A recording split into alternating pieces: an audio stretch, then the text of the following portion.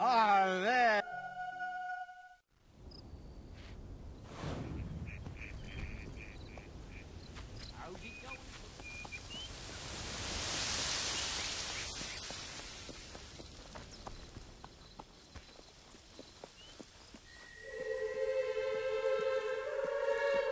It's you. I prayed for your return. I heard what you did in Rookridge. I think you could be of great use to us. Come, walk with me a while.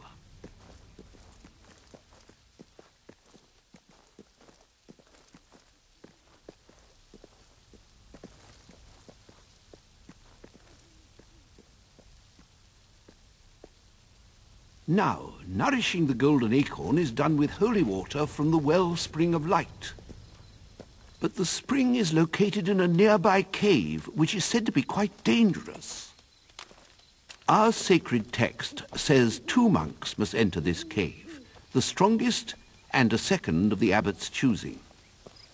Obviously this concerns me, especially since the strongest monk here is my own child.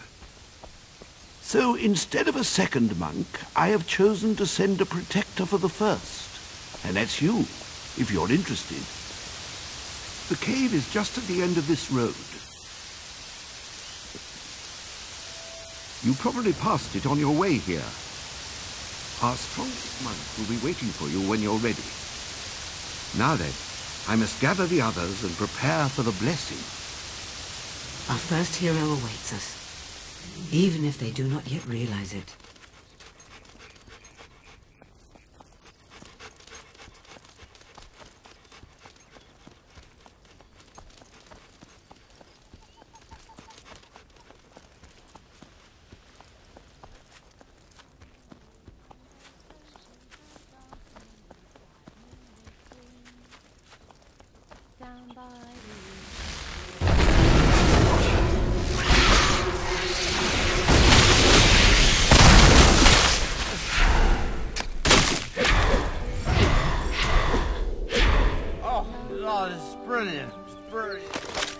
Nobody sees the sirens of Oakvale down by the reeds, down by the reeds, down by the reeds. Are now opening. Swim the sirens of Oakvale out to the seas. Stalls now open. I knew my lovely singing voice would bring the crowds.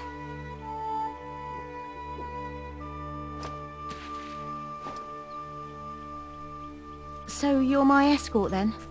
My father said you'd be coming by.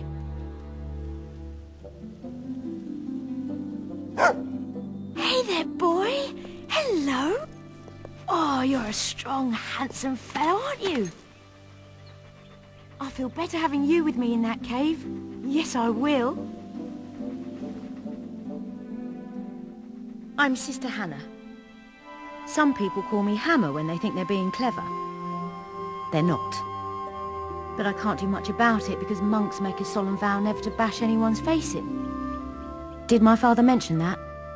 Yeah. Whatever fighting's to be done in there, it's all yours. We require a hero, not a pacifist monk.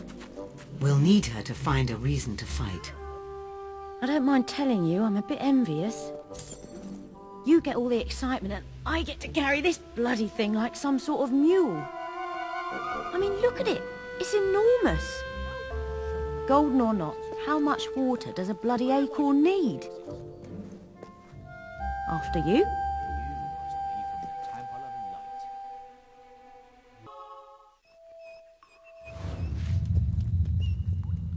It's amazing when you think about it. No one else has been in here for maybe 100 years. Well, no monks anyway.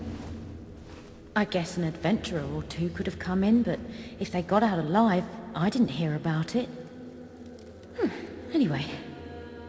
Hey, don't you wander off now, boy. Stay with us, where it's safe.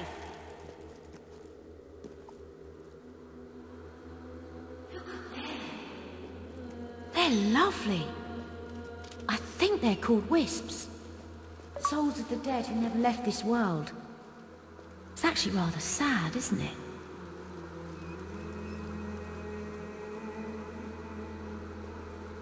You are a quiet one. Watch your step, doggy. Looks a bit steep here. Do you reckon we'll run into anything nasty in here? I mean, a dark, creepy cave is a hell of a place for a holy spring. Especially for an order of pacifists. You know, I've heard of monks in the north who believe that to transcend violence, you have to understand it first. So instead of praying, they train to fight all day. They think that's the path to inner peace. Sometimes I think, what if the bloke who founded the Temple of Light had believed that? Or what if I'd been adopted by the warrior monks instead of my dad?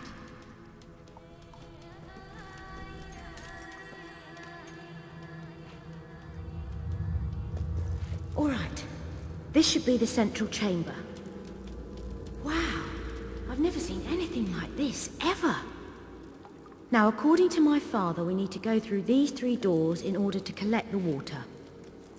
Putting weight on the pressure plates will open the doors. This one's the first.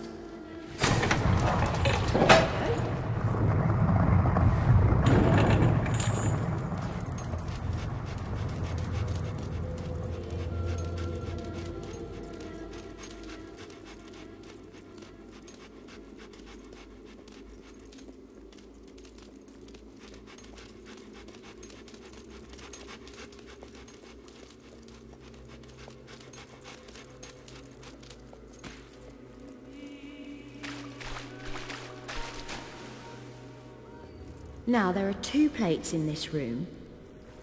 It'll take both of us to get the water flowing.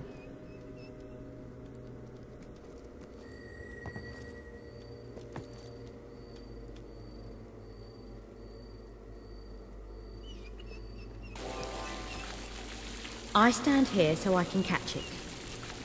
And you need to stand on that one.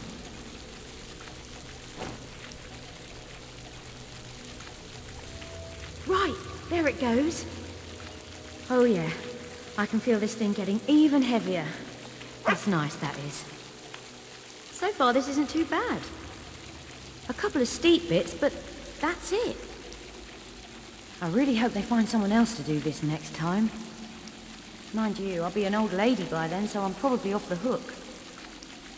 You know, this is probably going to be the highlight of my life. The day I carried a jug through a cave. Hardly epic poem stuff, is it? Did you hear something? No. Probably just my imagination.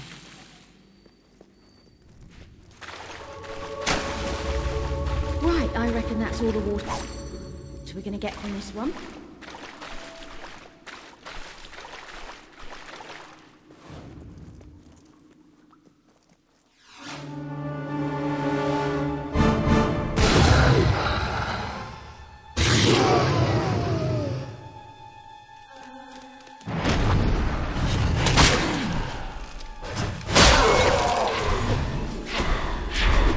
They must be trying to protect the water.